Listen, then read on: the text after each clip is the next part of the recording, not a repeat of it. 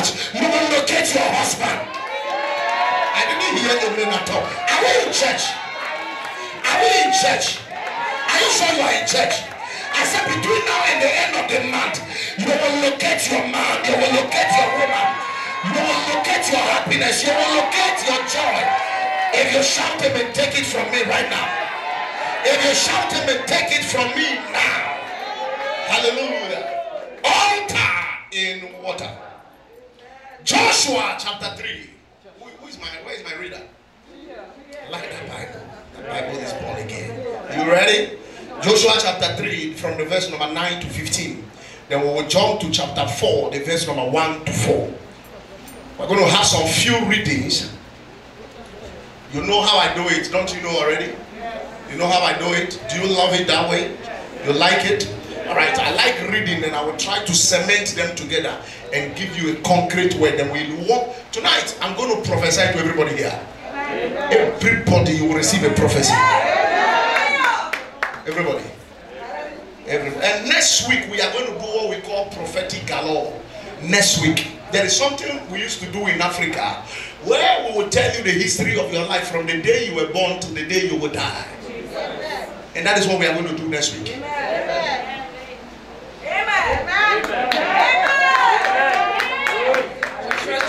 Joshua chapter 3 from the verse number 9. If you are there, read to my hearing.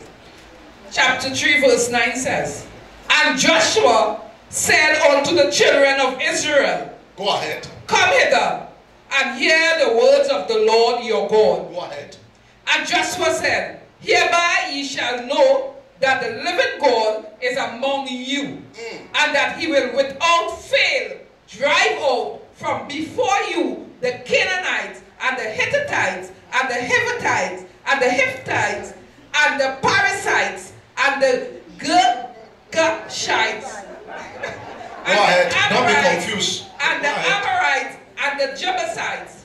Behold, the ark of the covenant of the Lord of all the earth passeth over before you into Jordan. Go ahead. Now therefore take you 12 men. Now therefore take you 12 men out of the tribe of Israel. Out of the tribe of Israel. Out of every tribe a man. Out of every tribe a man. And it shall come to pass. And it shall come to pass. As soon as the sole of the feet of the priest. As soon as the sole of the feet of the priest. That bear the ark of the Lord. The ark of the Lord. The Lord of all the earth. The Lord of all the earth. Shall rest in the waters of Jordan. Shall rest in the water of Jordan. That the waters of Jordan. That the waters of Jordan. Shall be cut off. Shall be cut off. From the waters that come down from above. And they shall stand upon an heap. Go ahead. And they shall stand upon. Now go to, for the sake of time, go to chapter 4, the verse number 1 to 4. Now let me explain this to you before we go to chapter 4 so that you have a common understanding. Now hear me. These were the children of Israel embarking on a journey, and they spent 40 years in the wilderness. 40 years. 40 years. So the people that left Egypt died. And it was their children that were supposed to cross River Jordan into the land of Canaan. Now the Bible said when their days in the wilderness was over. In the wilderness was over. No matter how many years you have been in the wilderness, one day it will be over. Amen. When their days in the wilderness was over, the Lord came to Joshua and said to Joshua that it is now time for you people to leave the wilderness, lead the people of God, and get out from this place, for you must get to where you are going. And the Bible said he gave him a commandment and said, let the men that have the energy carry the ark of the covenant, and let 12 men from the 12 tribe of Israel carry stones. And they didn't understand. So Joshua now became confused of what God told him. He understood the men that will carry the ark, but he did not understand the men that will carry the stone. So he now appointed men to carry the Ark of the Covenant, but he became confused. So the Bible said, he said, choose from among every tribe one man that will carry 12 stones each, one stone each, and it will be 12 stones, and make a move. So the Bible said they carry the stones and they embark on the journey. But when they were going, when they were approaching the river, now read the verse 15. When they came closer to the river Jordan, when the river saw them coming, the river went up. Please follow me very well. The 15, read the 15. 3:15 or 4:15? 3:15. 3:15 says, and as they that bear the ark will come unto Jordan, and the feet of the priests that bear the ark were dipped in the brim of the water, for Jordan overflowed. Jordan did what? The moment they dipped their foot into the water, Yes. the moment the men that were carrying the ark of God came closer to the river, dipped their foot in the water, the Bible said the Jordan began to rise up, overflow its boundaries. The Jordan had a boundary. Every water is given a place to stop at. Every water is given a place not to pass through or go beyond. But when Jordan saw them, the Bible said Jordan overflow its boundaries, its border. Listen to me. When you are making a move in life, when you are making a journey in life, there are things that will not allow you to come to pass. When they see you coming, they will rise up against you. When they see you coming, they will bounce back against you. Am I talking? When the river Jordan saw them, I know very well that it is only a living thing that can attack a living thing.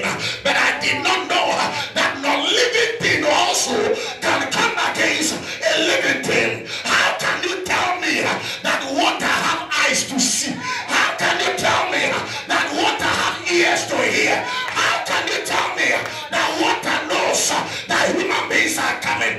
And the Bible said the moment they saw, the water saw them coming closer, the water overflowed. Anything that has seen you coming, they saw you going, they saw you excelling, they saw you about to go high, and they are raging against you, and they are going up against you. Today, they will go down if you shout amen. If you shout amen, they will go down. If you shout amen, they will go down. If you shout amen, they will go down. If you shout amen, they will go down. If you shout amen, they will go down. In the name of Jesus. In the name of Jesus. If you shout amen, they will go down. Amen. They will go down. Now watch this. So when Jordan saw them coming, the water now went up. So they came back, and Joshua talked to God and said, God, the water is higher than us, we cannot go. And God said, that is why I said 12 men should take 12 stones. And he said, okay, what are we going to use the 12 stones for? He said, cast it into the middle of the water. If you cast it into the middle of the water, it will become an altar in the water. Please follow me. It will become an altar.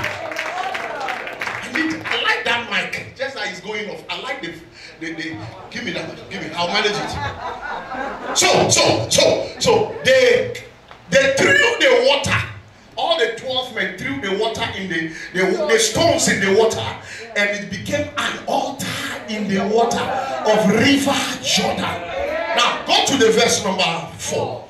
Let's start. And it came to pass when all the people were clean passed over Jordan. So the moment they throw the water into the stones into the water, the Bible said the water dry off. So the people pass. And the moment the people pass, hear me, God said to them that as you are going, let the 12 men take extra 12 stones. Not the one they threw, but another 12 stones. For the one they threw, it will become a memorial of an altar in that water. For years, it will be there that nobody will touch it. But let them carry another set of 12 stones, one each, and let them leave the place, and the stones should go with them, that wherever they will spend the night, they should use it as an altar. Read it. We are still reading Bible. We have not started preaching. Yes. Go ahead. That the Lord spake unto Joshua, saying, take the 12 men out of the people, out of every tribe a man, and command ye them, saying, take ye hence out of the midst of Jordan, out of the place where the priest's feet stood firm, 12 stones. 12 what? Stones. Do you understand now? 12 stones, and go with it. Go ahead. And ye shall carry them over with you. You shall carry the stones over with you as an altar. And leave them in the lodging place. Wherever you are going to lodge, leave them there.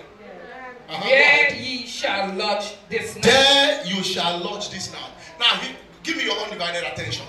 Now, when you come to God, you must understand the place of the altar.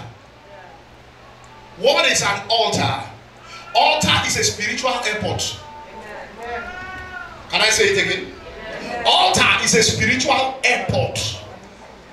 Altar is where God meets man. Altar is where spiritual transactions take place.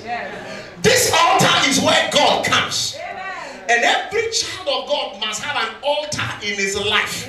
You must have an altar that is speaking for you. You must have an altar that is backing you up. If your altar is not speaking for you, in the days of adversity, you go down. In the days of trouble, you go down. If you don't belong to an altar in this life, you are the most miserable of all men. Because the days of pain, the days of affliction will come. There is nothing that will speak for you. Now, the children of God were embarking on a journey. Sit down. They were embarking on a journey. They were going, sit down. They were embarking on a journey. Sit down and enjoy me. They were embarking on a journey. God promised them somebody's property. Now, the land of Canaan was not empty. The land of Canaan was not a forest. The land of Canaan was already occupied by the Hittites, the Canaanites, the Amalekites. All the tithes you were reading, they were the indigenes of the land. They were the inhabitants of the land. They were the owners of